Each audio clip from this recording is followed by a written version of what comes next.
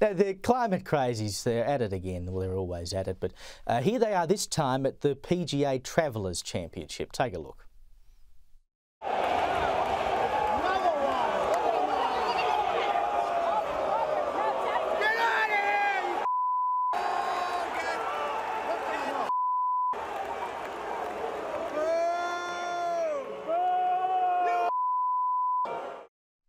Geez, they just always know how to endear themselves to people, don't they, Stephen? Oh, absolutely. I mean, these are people who have no ability to argue for their case. They have no ability to be able to create anything, and so they're basically all about destruction and disruption.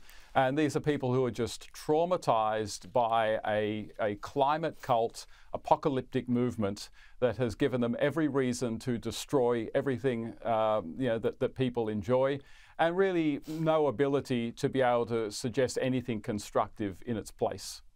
Very quickly before we go, Daniel, you've got the SDA and a few other unions are leading a push to give workers a minimum 5 weeks of annual leave as opposed to the 4 they've got at the moment. What do you think?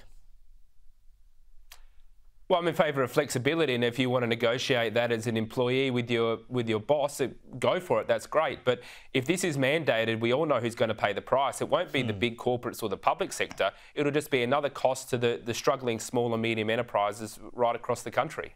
Well, I've argued before that we should abolish most public holidays and give them to people as extra annual leave, and they can then decide when to use them. I mean, having worked in newspapers and journalism for most of my working career, that's how it works. We get 6 weeks of annual leave, but we work public holidays, and I can choose it when I want. Daniel Wild, Stephen Chavura, thank you for your time.